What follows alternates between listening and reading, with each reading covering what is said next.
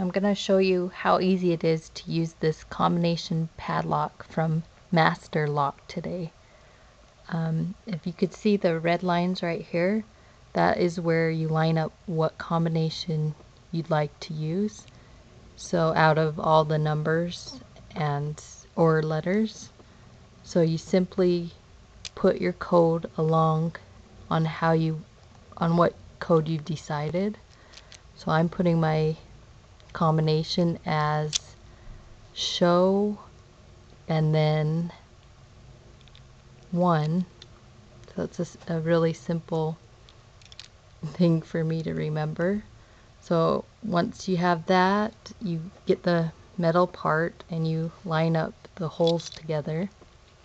So line up the holes and you do that, and then you click down and it's locked. You know, if you change the combination a little bit, then it won't open.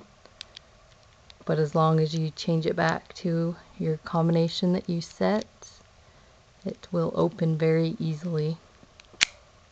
This combination padlock is so simple to use, and I love it so much because there's so many combinations that you can change it to.